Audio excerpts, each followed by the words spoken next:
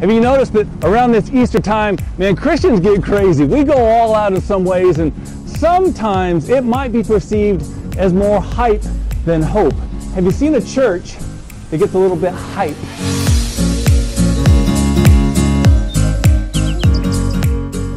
So what's the difference between like hype and hope? Like around Easter time, I think there's a good analogy for hype and hope. This is hype. When you are hungry, you go, oh man, I sure would love to just feast on some peeps. And way too often around the Easter season, we get ready to do some, I don't know, big things. And sometimes the big things are good and we're excited, we're happy. He is risen. But sometimes like we just don't know what to do. So we just, well, just razzle dazzle them. Just give them some sugar-coated substance. It's just really nothing. That doesn't satisfy. What if you want like nutrients? Bananas though. Strength, something that's going to give your body potassium. How about banana? Which one do you want, banana or peeps? Well, they're both yellow. Yellow's nutritious, right? Well, and the peeps are just full of nothing. That's the hype. We want the fruit, like the fruit of the Spirit, love, joy, peace, patience. All these things can only come when we have a hope. A hope that's like an anchor for our souls, firm and secure. So whatever state you came in today, needing hope, wanting hope, may God feed you today. And if all you get is what you gather from a service today or gather from a sermon, you're going to be malnourished. So the hope we have is that God will give you a deep hunger for His Word. Learn in His Word, read His Word. Let's see what God's Word says about hope. Now, today, hold on. I'm going to hit you with a lot of scripture. And when I say hit you, I kind of mean it. So I might have more scriptures in this sermon than any sermon I've ever preached in 20 years of being a pastor. So, if you're ready, you need to go to the bathroom, go ahead and go now, because once I get going, there's no stopping. If you're ready, let's start with Psalm 33:22. May your faithful love rest on us, Lord, for we put our hope in you. Jeremiah 29:11. You know this verse. It's on your coffee mugs and t-shirts. For I know the plans I have for you. This is the Lord's declaration. Plans for your well-being, not for disaster, to give you a future and a hope. Romans 8:24-25. Now in this hope we are saved. But hope that is seen is not hope, because who hopes for what he sees? But now if we have this hope for what we do see, we eagerly wait for it with patience. 1 Corinthians 13:13. Now these three remain: faith, hope, and love, but the greatest of these is love. Hebrews 6:19. For we have this hope as an anchor for the soul, firm and secure. One more, uno más. 1 Peter 1:3. Blessed be the God and the Father of our Lord Jesus Christ. Because of His great mercy, He has given us a new birth into a living hope through the resurrection of Jesus Christ from the dead. You get one guess and one guess only. What are we going to learn about today? You got it. All right. Don't stop listening now just so you think you got it now. We're just going to continue to unpack verses and scriptures and stories from God's Word about this hope of Resurrection Sunday, this Easter Sunday. And what if God blessed us with more hope this Easter? Hope. Hope. Hope. Hope, it's a familiar word, and the more you say it, maybe it just becomes like empty air on your tongue. There's no ties to really attach it to something. It's just so familiar that it just kind of floats out there. That hope's just floating around. But today, what if today God would make it so abundantly clear and concrete and secure in our lives that we would have more hope? Do you need some more hope? I've got hope, but I could get it stronger. I could have a more strengthened hope, and I hope that's what God does today as we dig into His Word. What if God blessed us with more hope this Easter Sunday? Now, we're a military town, lots of Air Force going on. Those of you that served in any branch of the military, thank you. And maybe you were taught this rule of three. The Air Force has a rule of three. It says that you cannot survive 3 weeks without food, 3 days without water, 3 hours without shelter in extreme conditions, 3 minutes without air. Go ahead and test that. We'll see how long you can hold your breath. Or 3 seconds without hope. If you have no hope, you're dying of despair.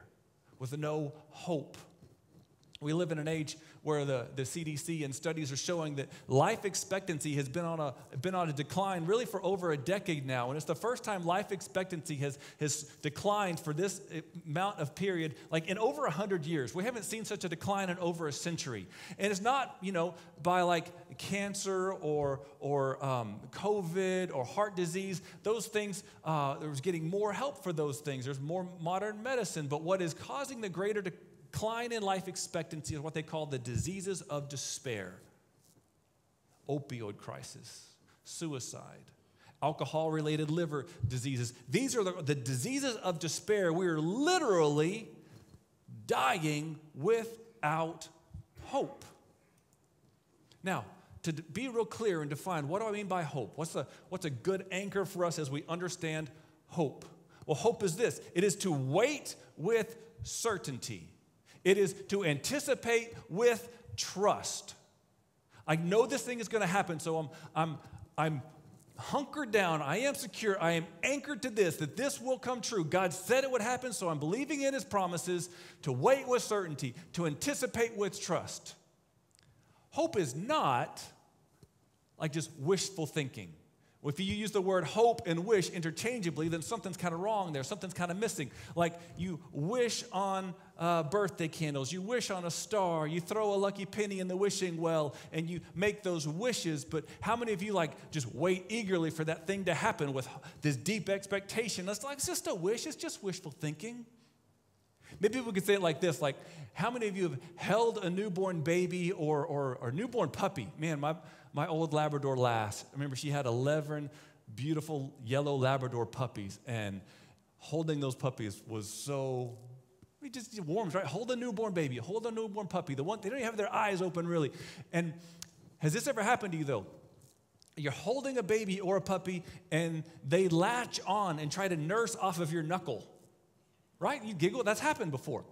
I remember holding the puppies. They latch onto that knuckle and just try their best to get some milk. I'm going, there's no nourishment coming from my knuckle, little puppy. Open your eyes. That is wishful thinking. Now, when we have the wishful thinking version of what we might call hope, wrongly call hope, when we think if I just latch onto this thing long enough, it's going to nurture, it's going to fulfill. No. Those things, those wells run dry, so don't wish on those things anymore. Hope is not just wishful thinking. I hope, and we say this a lot, especially coming out of this or going through still this strange COVID season. Well, I hope things get back to normal. And we say hope kind of question mark. I hope, we're not sure. That's more like the wishful thinking. Another thing hope is not like a semi-patient expectation. Any patient people here? If you raise your hand, your neighbor might elbow you. You're not. We are not a very patient people by nature. But when we talk about hope, we at least think, I'm kind of patient. Hope is not this semi-patient expectation of, I expect this to happen, and I expect it to happen on my timeline. It'd be like this. Imagine you're driving, you're stopped at a stoplight, there's one car in front of you. Stoplight turns from red to green. The car in front of you does not go. How long until you honk your horn? Half a second? 2 seconds? How many of you would not honk your horn at all? You're like, not a horn honker. Don't want to be offensive. The other extreme of you, you start honking and inching forward, going, I'm letting you know I'm coming at you. Get moving. Get off your phone. Quit looking down. Look up. The light's green. Go. We have this expectation of God as well. Hey, God, I hope you're going to do something. And God, if you don't do it by the time that light turns red, because God, I was praying on Sunday and Monday and Tuesday, and if you don't do something by Wednesday, I'm doing my own thing on Thursday.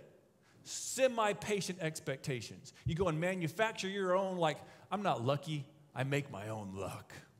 You'd say the same thing about hope, you action hero. I don't have hope, I make my own hope. Come on. That's not the hope that has anything lasting and secure. That's not the hope of the Bible. So when we use this word hope, I want to make sure we're all abundantly clear now. We have the same starting point to go from. Hope is to wait with certainty, a life-changing certainty. It is to anticipate with trust. So we're going to start a hope story. 3 hope stories we'll get there. And we're going to start our hope story. I'll let you decide which garden. if God would bless us with more hope this Easter Sunday, do you want to start with the Garden of Gethsemane, where Jesus asked his disciples, we need to go pray. Let's go pray in the garden. Or do you want to go to the garden of the empty tomb? This is a choose your own sermon adventure. Which one do we start with? In the garden of prayer or in the garden of empty tomb? Where do we go? Yeah, I think, well, just get to the empty tomb. I can't. I got to go to the grieving prayer first. So we find Christ here in Matthew chapter 26, verse 36 through 39.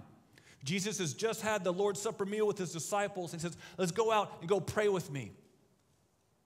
We read, then Jesus came with them to a place called Gethsemane, and he told his disciples, sit over here while I go over there and pray. And taking along Peter and the two sons of Zebedee, he began to be sorrowful and troubled. He said to them, I am deeply grieved to the point of death. Remain here, stay awake with me. And going further, a little further, he fell face down and he prayed, my Father, if it is possible, let this cup pass from me. Yet not as I will, but as you will. These words call back in my memory growing up and reading the Bible stories to my young sons as toddlers. And when Samuel was just a toddler, maybe 2 or 3 years old, we'd read the books. We'd read Brown Bear. We'd read all of his favorite books, Ba Chu. And I always wanted to close with a Bible story. So we read through his children's Bible till that cover fell off. And when we would get through the stories and we would get to the story of the cross, we would open that page and it has a kind of a red background and it has Christ on the cross. And Samuel could tell that my voice wasn't as chipper as it was when I read the Dr. Seuss books. It was a little, more sorrowful. And I remember opening to the page of the cross in Samuel's children's Bible, and then sitting in my lap, he looks up at me in the face and he goes, no cross, Dada. No cross, Dada. And so when I hear these words from Christ, my Father, if it is possible, let this cup pass from me. Yet not as I will, but as you will. It's like Christ crying up to Abba, Father, Dada. Is there any way to do this with no cross? Can we redeem and rescue the people that have been set apart because of sin? Can we do it without no cross, Dada? No cross, Dada. So from the Garden of Gethsemane, crying out, grieving in pain, he sorrowed and troubled, grieved to the point of death. That's where our story of hope begins. It seems a strange place to start. That's where we see and that's where we go. So from there, we go to the cross. Jesus was arrested and he was on trial. It was a rigged trial. He was an innocent man. There was no sin in his life, but they brought Jesus to the place called Golgotha, which means place of the skull. They tried to give him wine mixed with myrrh, but he did not take it. Then they crucified him and divided his clothes, casting lots for them to decide what each would get. Now it was 9 a.m. when they crucified him. The inscription on the charge written against him was the King of the Jews. And they crucified 2 criminals with him, one on his right and one on his left. Those who passed by were yelling insults or shaking their heads and saying, the one who would destroy the temple and rebuild it in 3 days, save yourself by coming down from the cross. In the same way, the chief priests with the scribes were mocking him among themselves and saying, he saved others, but he can't save himself. Let the Messiah, the King of Israel, come down from the cross so that we may see and believe. And even those who were crucified with him taunted him. And from the cross, they put him in a grave. And for 3 days, Christ's disciples ran. They hid. They fled. And for 3 days, Christ's mama cried. And in those days, no one on earth had any hope of an empty grave. There was no countdown timer going, hey, remember what Jesus said? That he would be betrayed, he would die, but 3 days later he would rise. There was no one waiting for 3 days later. 3 days going, okay, now we're going to, like people line up on Black Friday or when the store or the movie or whatever's going to open. They camp out in lawn chairs just waiting for that something that's going to give them whatever seems to be hope. No one had any hope in an empty grave on that Easter Sunday, that first resurrection Sunday. No one is at the tomb, right? The disciples didn't have hope. The only people put at the tomb were there because of the Pharisees who wanted to continue to try to control the situation because their hope was based in their ability to control. They said, remember he said he might rise? Post some guards there to make sure that the disciples don't steal his body. So they were there on duty. They weren't there because of hope. No one on earth had any hope in an empty grave. There were days where no one on earth believed in Jesus Christ as the Messiah and the Son of God. Everyone ran, everyone hid, everyone fled, everyone cried. This was some of the most hopeless times in all of history. No one on earth had any hope for an empty grave. But remember, this is a story of hope. So obviously the story does not end there. I want to trace this through 3 Easter stories that we could see on that first Resurrection Sunday, that first Easter Sunday. 3 hope stories. We're going to see the women at the tomb, the women that go to the tomb, and a word for them described is terrified. They were terrified. And then second, we're going to look at Peter, the Apostle Peter. Peter runs to the tomb, and he was amazed. Then we'll also see the disciples walking on the way to Emmaus, and they were opened. Terrified, amazed, opened. I hope that we would see ourselves in these stories today, that we would also have the courage to be terrified, have the humility to be amazed, the vulnerability to be opened. Let's look at these stories. From Luke 24, verses 1 through 6. On that first day of the week, very early in the morning, they came to the tomb, bringing the spices that they had prepared. They found the stone rolled away from the tomb. They went in, but did not find the body of Jesus. While they were perplexed about this, suddenly 2 men stood by them in what? Dazzling clothes. I don't think these are men. They might be angels. So the women were what? They were terrified. They bowed down to the ground. The men asked, why are you looking for the living among the dead? He is not here. He is risen. So we get this incredible picture of women terrified. Women who went to a tomb. Were they seeking the living among the dead, or were they seeking the dead among the dead? Well, we can know the answer to that by looking, what do they bring? They brought spices, embalming spices, things to embalm. What do you embalm? Dead things. They were going there to embalm it. They didn't bring essential oils, going, oh, here's the ones for, we're going to heal him of his headaches. No. They didn't bring essential oils. They brought burial spices. They were not looking for the living among the living. They were looking for the dead among the dead. Someone who maybe most articulately this year phrased this is an author and a professor at Wheaton College named Esau McCaulley. He has a great article. I'll share it in our sermon notes. His whole article is amazing, and I wanted to share this paragraph because he articulates this so well. Listen to this. Hope is much harder to come by. The women did not go to the tomb looking for hope. They were searching for a place to grieve. They wanted to be left alone in despair. The terrifying prospect of Easter is that God called these women to return to the same world that crucified Jesus with a very dangerous gift: hope in the power of God, the unending reservoir of forgiveness and an abundance of love. It would make them seem like fools. Who could believe such a thing?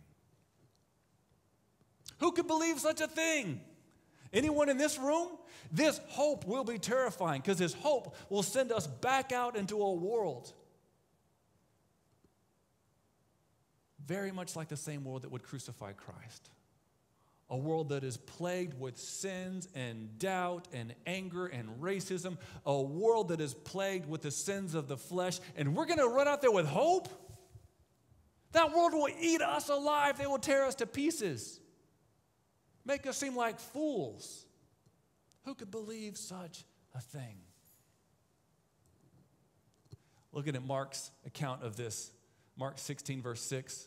Don't be alarmed, he told them. He told the women. You're looking for Jesus of Nazareth, who was crucified. He has risen. He is not here. See the place where they put him. And then he gives some instructions for the women, those terrified women, now called to be obedient. But go tell the disciples and Peter, he's going ahead of you to Galilee. You will see him there just as he told you. Think about the angels first, and then we'll talk about Peter. Think about the angels. They've been obedient. They've been ready for commands from God, and they have gone out in multitudes before. right? Remember the night when Christ was born in a little town in Bethlehem.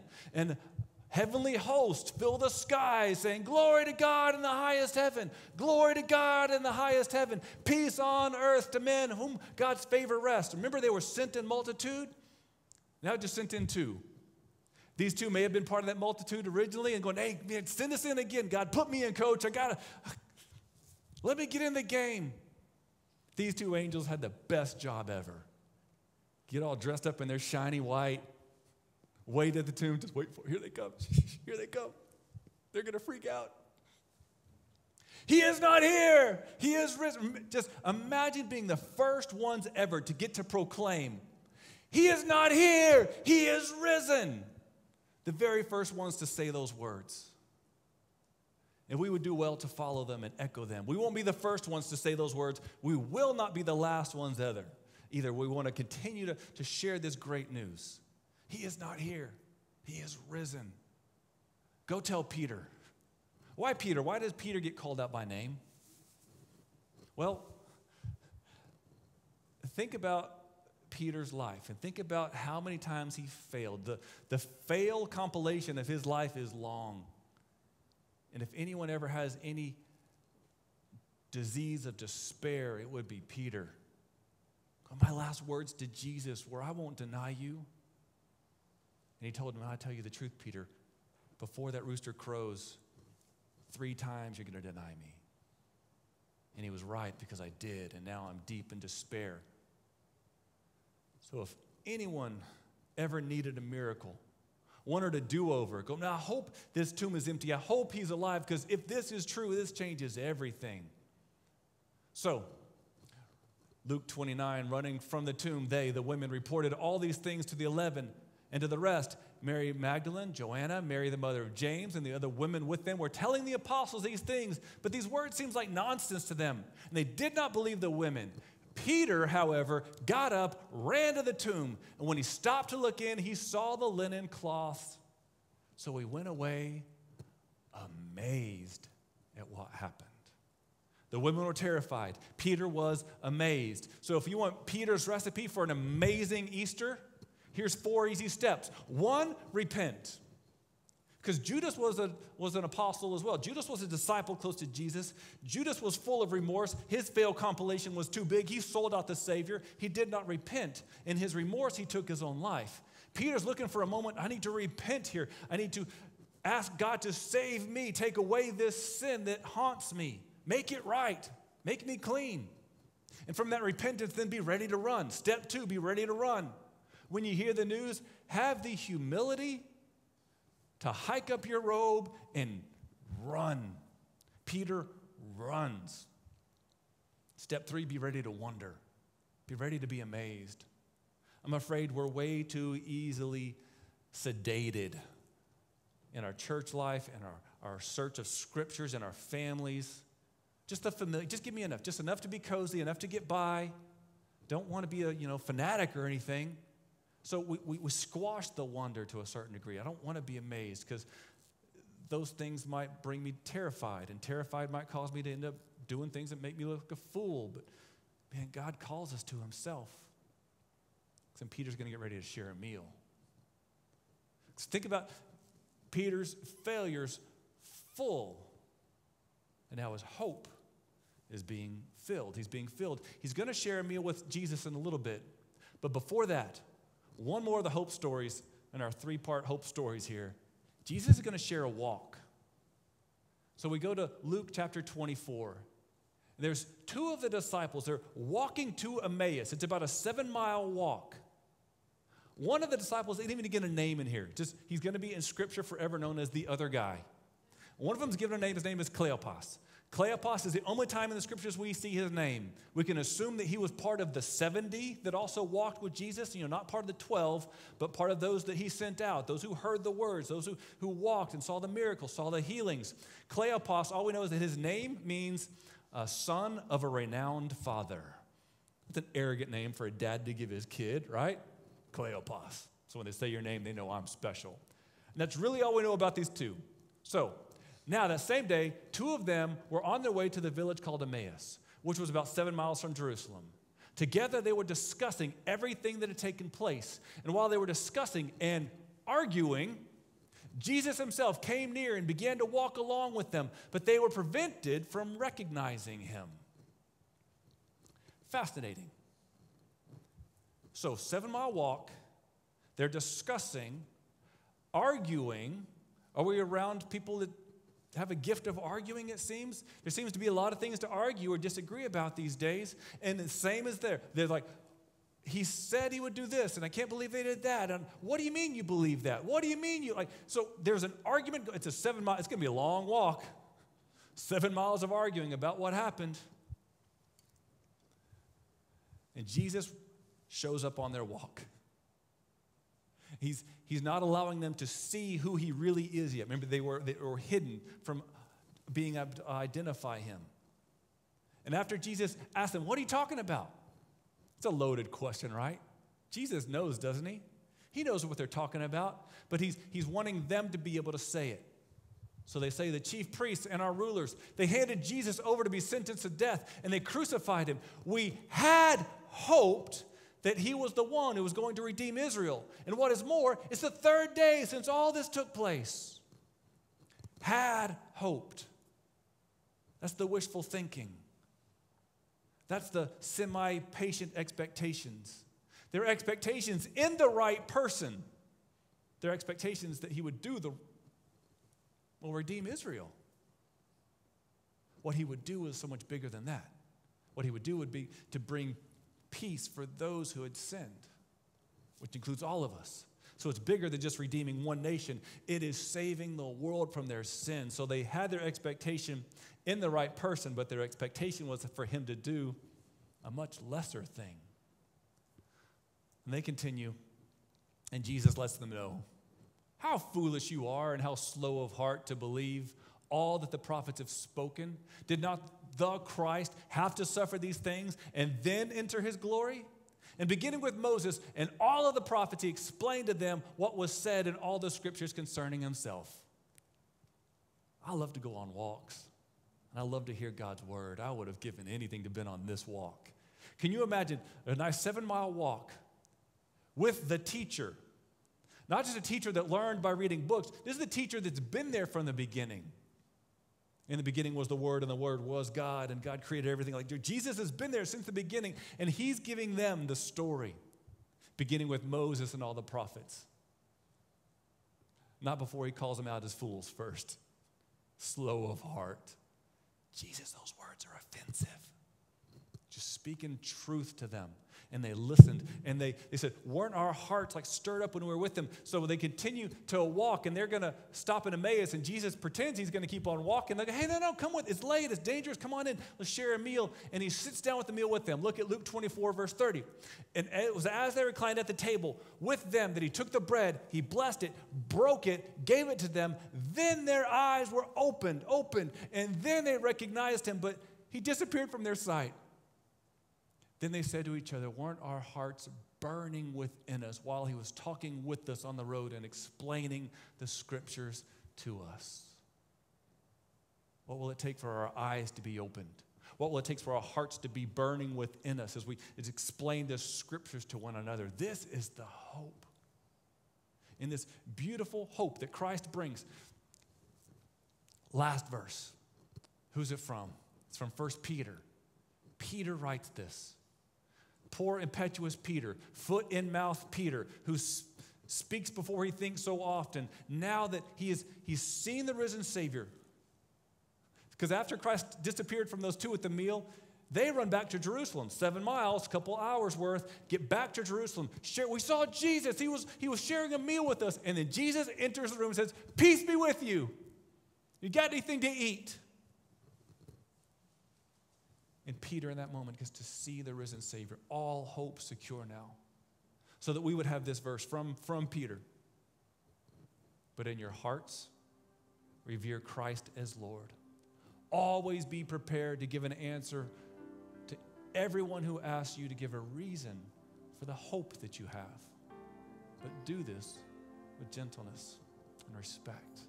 Let's pray. Father, we need more of this hope. Will you give us that hope firm and secure like an anchor in our hearts? Let us be terrified like the women at the tomb. Let us be amazed like Peter as he saw the empty burial cloths lying there. Let our eyes be opened like the disciples walking with Jesus, hearing the truth. Thank you that you walk with us. Ordinary, unnamed disciples from decades ago, you continue to walk with ordinary people whose names won't be in the Bible, but may our names be written in your book of life, the Lamb's book of life. For those of us that have run after other false hopes, forgive us. For those of us who feel like we just barely have a little bit of hope, we're hanging on to a small bit of hope, will you increase that hope? Increase our trust in you. We sing and we celebrate, we know this hope. Let us be bold to share the good news that you are risen. We have that hope that you are risen. We won't be the first to share that good news, but let us not be the last. So on our children, our children's children, let the generational blessing of this hope be true. It's in the hope of Christ we pray. Amen.